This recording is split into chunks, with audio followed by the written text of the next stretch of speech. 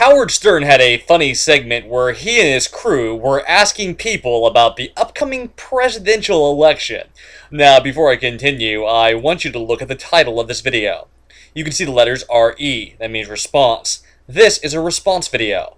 I'm giving my response to the topic. Response videos are allowed on YouTube.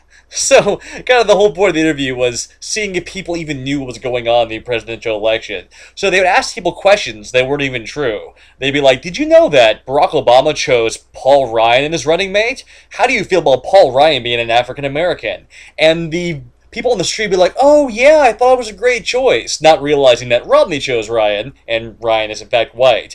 And they were asking other questions about, like, did you know that Mitt Romney's a Muslim? Like, and how do you feel about that? And it was funny because they were asking them all these questions that wasn't even true. But the people, I think, because they knew nothing about politics, were trying to pretend like they knew and be like, oh yeah, that sounds bad, I guess.